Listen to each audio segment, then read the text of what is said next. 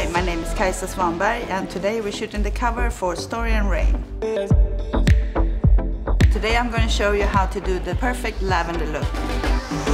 You can wear lavender on both your eyes and your lips. The key is to play with different textures, keeping the eyes glossy and the lips matte. First step is to sweep metallic lavender across the entire eyelid. The next step is to apply gloss to the eyelid and dot over the eyeshadow. Next step, I'm going to use a spoolie to brush through the eyebrows. And next is MAC False Lashes Mascara. The technique with mascara, just wiggle it on. Don't put on too much, just keep it fresh. Now that we've done the eye, I'm applying Absolute's matte lip cream in Lolita. Apply with the wand and use your finger to dab and blot.